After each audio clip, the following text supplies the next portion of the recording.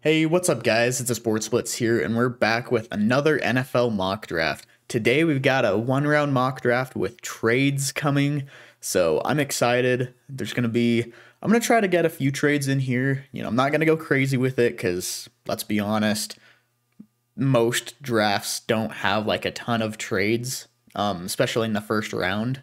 So, but we'll definitely be sure to get a couple in there. So make sure to smash that like button and subscribe.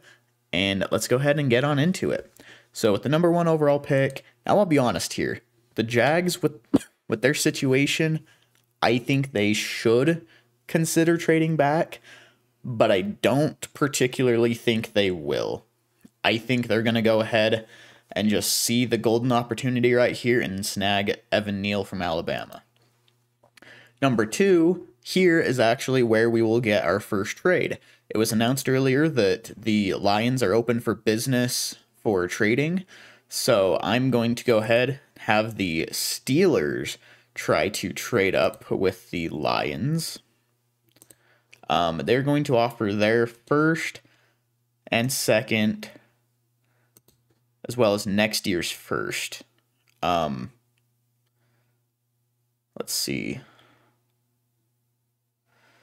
I thought that would be about enough value, to be honest. Next year's first and second for, I don't know, maybe next year's third as well. No, I'm looking at the offer acceptance thing here in the bottom right. And again, guys, I want to be completely clear here. Just because the trade goes through here doesn't mean that's going to be the exact trade, okay? It could be totally different, so keep that in mind as we're doing this. Wow, it's still saying offer acceptance unlikely. Oh my gosh, how much do I have to offer? Okay, that at least says likely, very likely, okay. Okay, again, guys, I want to clarify. It is not going to take this much to get up to the second overall pick. It'll take a lot, okay? It'll probably take this year's first, this year's second, possibly this year's third, probably next year's first and maybe second. So I would take maybe like here up, to be honest. Maybe a little bit less, maybe a little bit more. I don't know exactly, but we've got to add in all this other stuff just so the trade goes through. So don't get mad at me in the comments for what this says. But we're going to send the offer. The Steelers will be on the board here at number 2. And they are going to snag their apparently favorite quarterback in the draft in Malik Willis. There have been multiple reports of the Steelers just going nuts for Malik Willis in these Senior Bowl practices. I hear they are a huge fan of him, prefer him very much over Kenny Pickett. And let's be honest, with the hype that Malik Willis has been getting lately, I'm not sure that he's going to make it down there at number 20. So the Steelers are going to be aggressive and go get Malik Willis. So at number 3, the Houston Texans are going to actually get Aiden Hutchinson here. I think it would be a miracle if he actually falls to number 3 for the Texans. They get a good stud edge rusher there to replace, obviously J.J. Watt. Number 4, the Jets are on the board, and they're going to go ahead and snag Kayvon Thibodeaux. I think they'll really want to improve their pass rush with Carl Lawson coming back. I mean, that's a really nasty pass rush combination. I really like Kayvon. I think he'll help that defense immensely. Number 5, the Giants are on the board, and I'm going to have them take Icky. I mean, I think that makes plenty of sense. Do I really need to explain the reasoning there? I think it makes sense. Here at number 6, the Panthers, I feel like would really be looking at quarterback here if the right guys are on the board. Their general manager, Scott Fitterer, has said that If the right guy is there, we've got to take him. Otherwise, definitely take a look at offensive tackles. And if not, maybe try to trade back a little bit, see if you can still get one of the better players in the draft. And I really like his philosophy on that. I think where both, both Evan Neal and Malik Willis, and you could even say Akeem Ekwonu are off the board, I think the Panthers are definitely going to want to try to trade here. So I think what we're going to do, let's see. I'm not going to do the Broncos because I think the Broncos may be in strong consideration for Aaron Rodgers. I think what we're going to do, yeah, we'll try Washington. We will try Washington trading up to Panthers at number 6. So they are going to offer their first and second.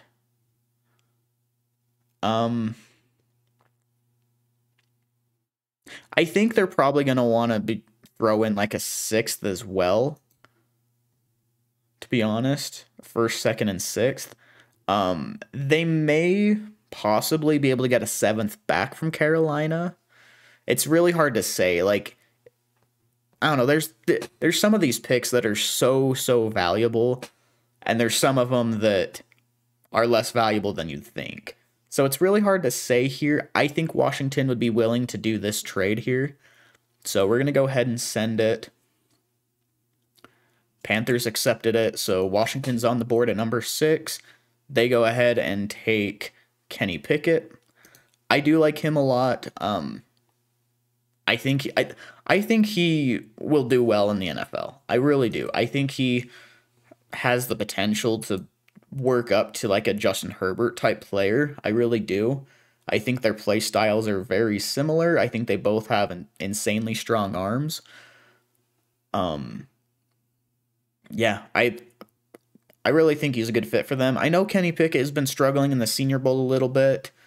But I think that's kind of to be expected. So yeah, I don't think that's going to lower his draft stock very much, if any. So then with the Giants' 7th pick, they are going to go ahead and snag. You know what? I usually double dip here on offensive line. I usually go ahead and snag Tyler Linderbaum, and if not, Kenyon Green. I think just for sake of switching it up, we're going to go ahead and this time get... Giants fans, let me know. Would you rather have David Ojabo or George Karlaftis? Like, if you had to take an edge rusher here, would you prefer Karlaftis or Ojabo? I think we're going to go with... I think we're going to go with Karlaftis. I like David Ojabo... Or actually, no, I think we are going to go with David Ojabo, because... I mean, they've already got Leonard Williams. I feel like Karlaftis is pretty similar of a player to Karlaftis. So I'm going to go ahead and actually take David Ojabo here. I think him and Azeez Ojulari would be a good combination there.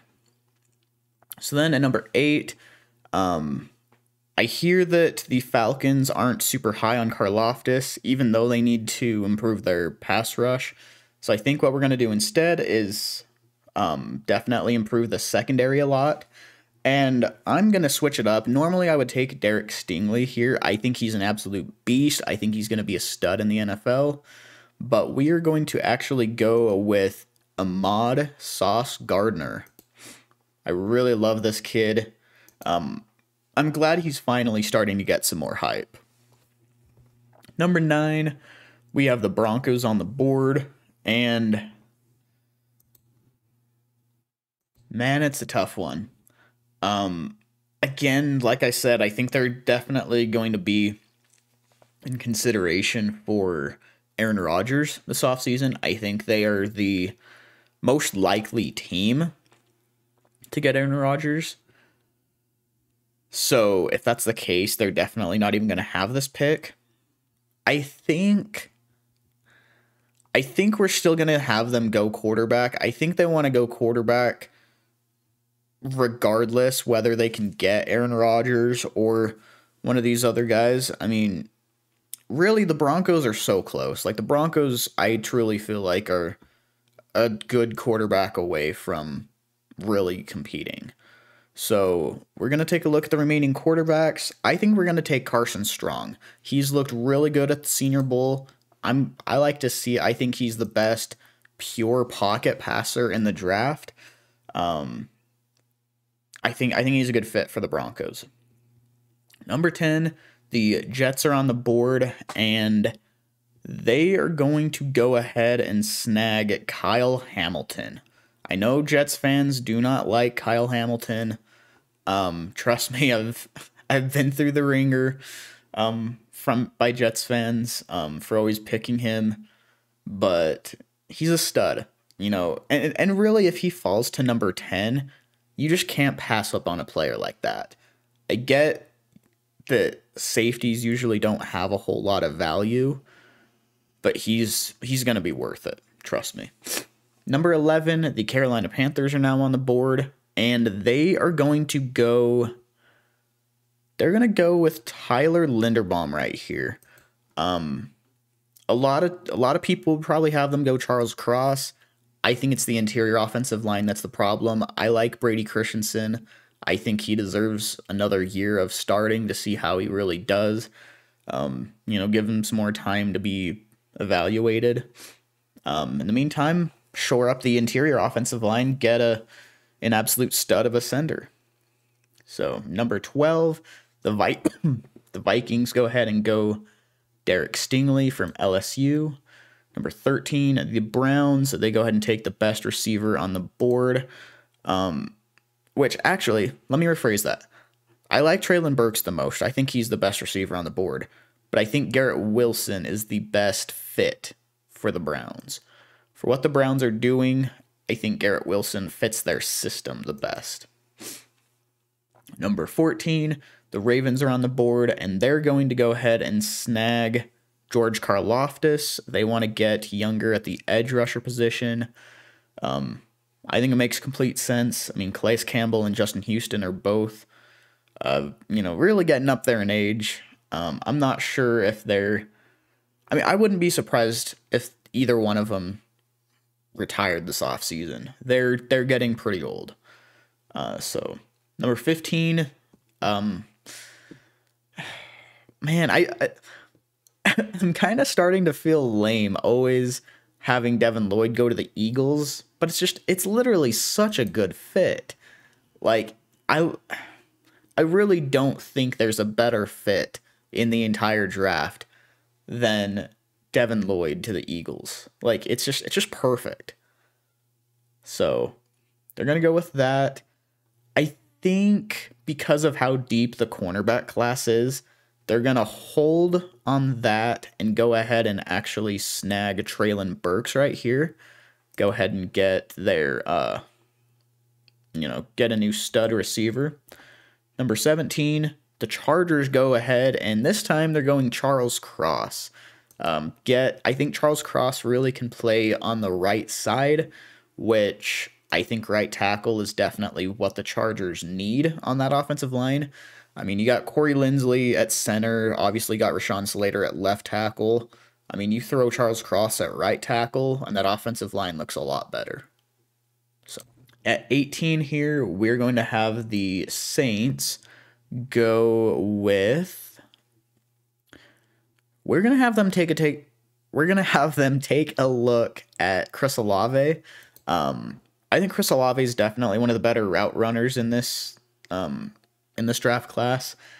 He's so smooth with it, and I think he'd be a good fit there. Number 19, the Eagles are back on the board, and there's definitely debate here: corner or edge. You took Devin Lloyd earlier. Devin Lloyd can blitz, so keep in mind he can already put on some good pressure on the quarterback anyways. He can blitz.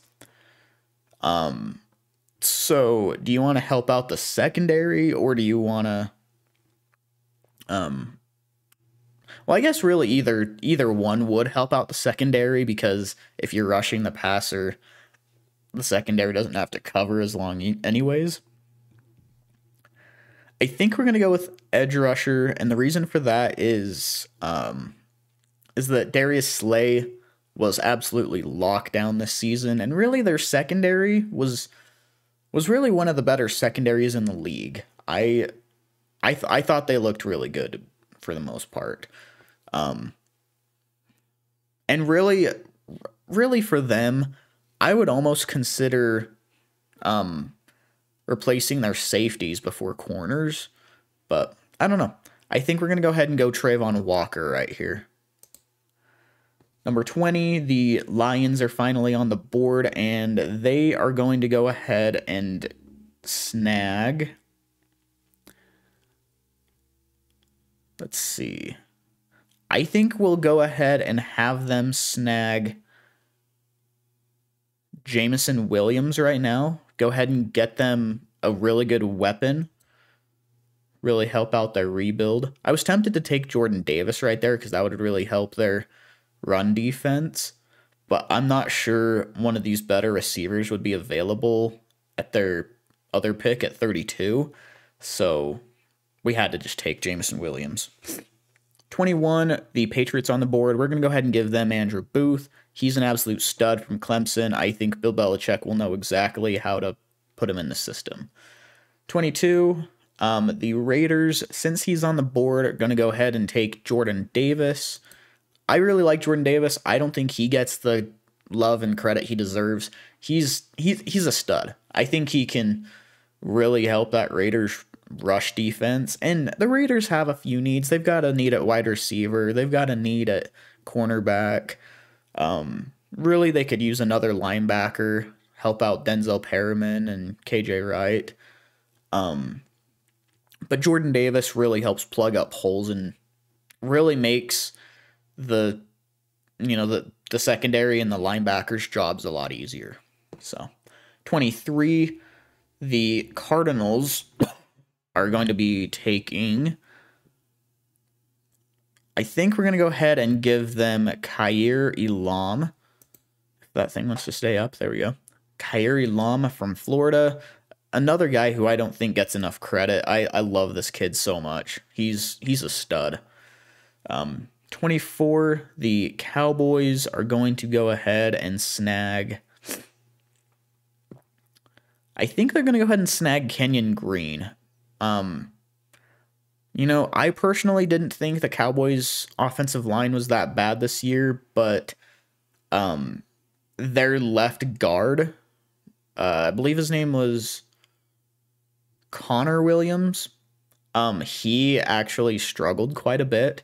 So definitely replace him when there's a good player like Kenyon Green on the board. That kind of throws a wrench into the Bills' plans right here. I think they were definitely considering Kenyon Green right there because they need some interior offensive line help. So instead, they're going to go ahead and snag, let's see. They're going to snag actually the big wide receiver Drake London from USC.